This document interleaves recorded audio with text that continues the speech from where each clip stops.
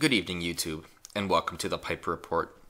This is the second video on this I'm recording. The first one, it got all messed up and it was kind of long, so I'm going to make this one shorter because I don't want to really go through it all again. But I saw a video that Holly Seeliger did, as well as Styx, and the video goes over this Taylor Lorenz, this journalist, quotation marks, that works for the Daily Beast. And she made these comments, these arrogant, horrible comments, and it really depicts and delineates her own just sheer arrogance of the subject.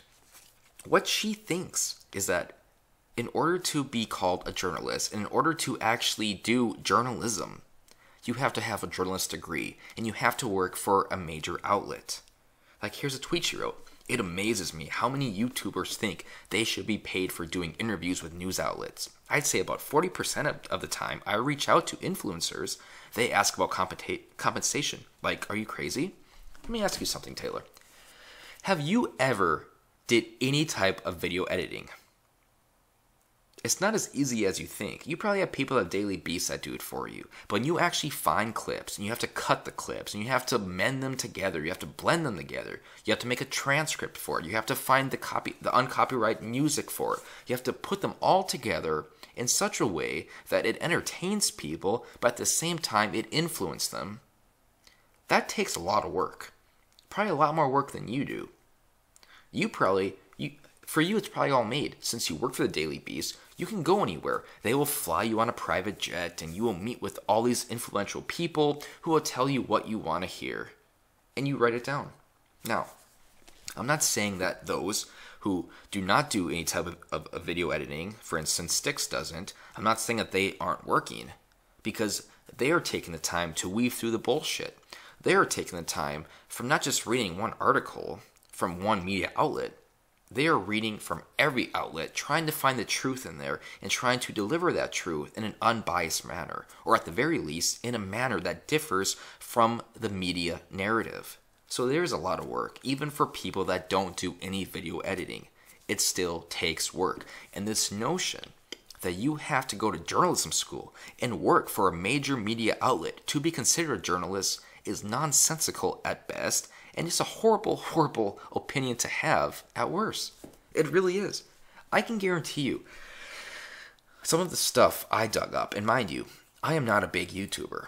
I have like 375,000 total views and like 1,666 subs, which isn't bad, but compared to some people, I mean, it's nothing. But some of the work I've had to do, some of the videos I've done, for instance, my 27 admitted false flags, you can't just find that on one site. You have to look all around. Or my Islam or Religion of Peace, question mark, where you find all these different stories about the United Arab Emirates. Or there's another one I even did. Okay, I'm sorry, I don't want to plug my own channel on my channel, but there's one I did called This Is What America Is All About. And in it, I actually wrote my own speech, and I did my own video editing, and I put a soundtrack to it, and I wrote it because I watched a Ronald Reagan montage of a speech he did, and I tried to emulate that. And that one took me days. This most recent video I did, 62 news stories in 2 minutes, that one took hours to do because I had to find all the articles, I had to write the transcript, I had to speed up the video, I had to find the song. The song I took from Rules of Attraction, which took me forever to actually get that audio. And that's just me with a small platform. There are people like Sargon Makad who does his This Week in Stupid. There's a lot of video editing there. There is a lot of work that people do on YouTube, and to criticize us like we should be laughed at for wanting compensation when people want to question us and question those that we influence is nonsensical, and we should laugh at you. And again, those on YouTube and those that do media that do not do any video editing, they are working hard too. They don't have it made like Taylor Lorenz here, who works for a large media outlet, who can go wherever she wants, paid for by her company, who has influence right away, so she can meet with these people in DC or meet with these people at large tech companies who know the Daily Beast, so they are more willing to give her information. But there are others on YouTube that aren't like that have to do their own research, that have to dig through the bullshit, read between the lines, find various articles, compare them, find the truth, and report on it. It amazes me that She thinks to be a journalist, you have to go to journalism school and you have to work for a major media outlet. Before I wrap this up, just one quick thing here. How does she think media companies even originate? Do you think all of a sudden a company just starts like that and 30 people are hired and they make millions of dollars? No. A lot of time it's one person who does their own research, does all their hard work, who gets enough following from everyone, that gets enough donations, start building their base, that eventually they can hire somebody else. They can branch out more. They can start creating more content and they become bigger.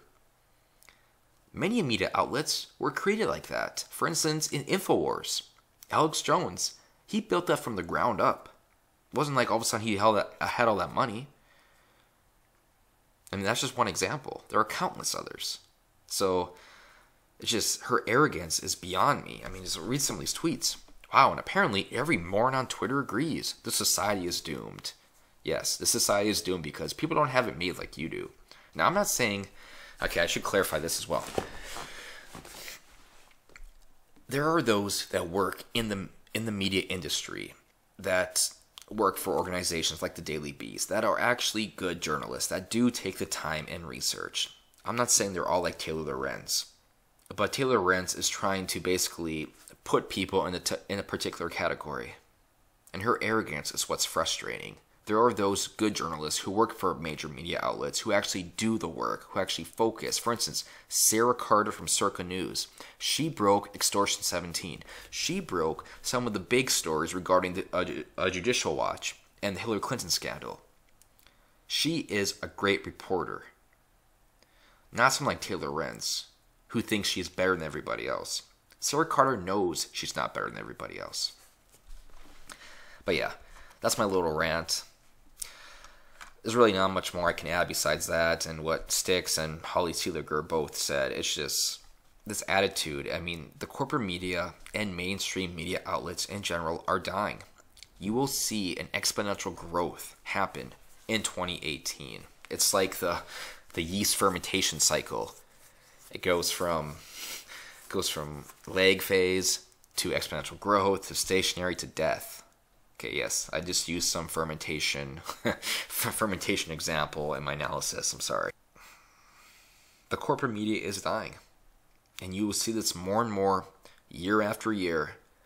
And hopefully someone like Taylor Lorenz in a few years, hopefully she's so desperate because her media organization and her just career in general has failed that in order to actually get accurate news, she has to pay those on YouTube that she's criticizing.